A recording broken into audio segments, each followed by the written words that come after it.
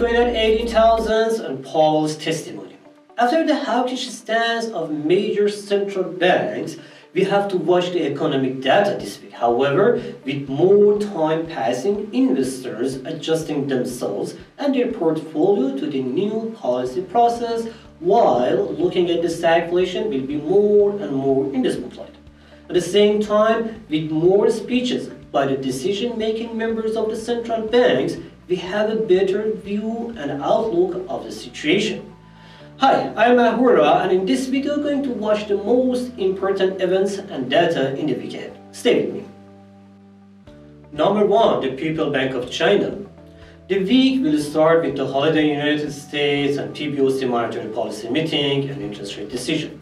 Central banks in China and Japan have continued their dovish policies over the past months. Just in May, PBOC cut the 5-year loan rates, which helped the global stock markets. However, for this week, we expect to see they will stay committed to their current rates and policies with no changes, as our hawkish stance of some other central banks limited the others for more supportive policies.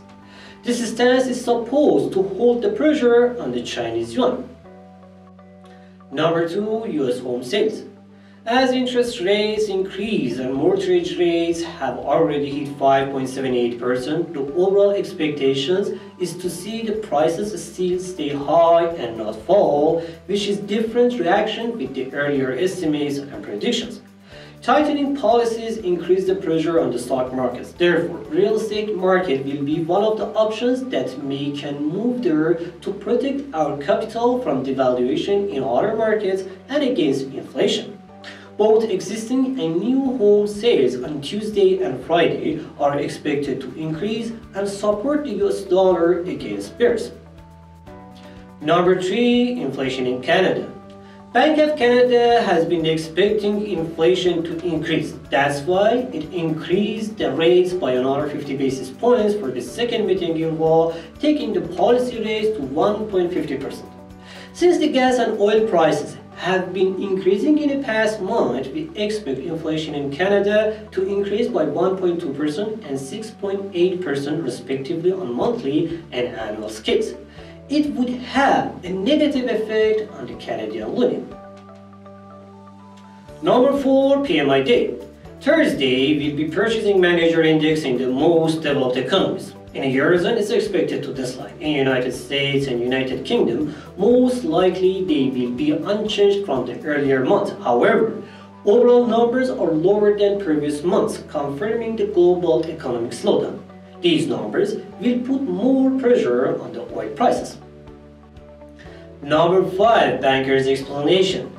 This week we will have many speeches by major central banks policymakers. Monday, and while it's a holiday in the United States, after Ms. Lagarde's speech, Bullard from Federal Reserve will speak.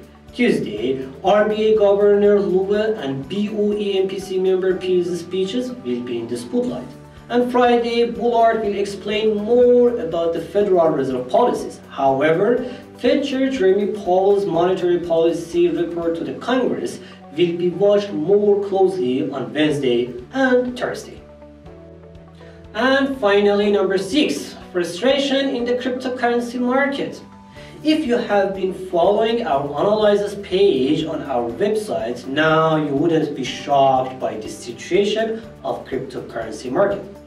Over the weekend, Bitcoin fell towards 18,000 US dollars with more pressure it endured from the uneasy economic and geopolitical conditions. This pressure on the cryptocurrency market is not separate from the general conditions of other markets. This trend will change as overall negative sentiment in the financial markets changes. Thanks for watching this video and hope it's going to be an amazing week for you.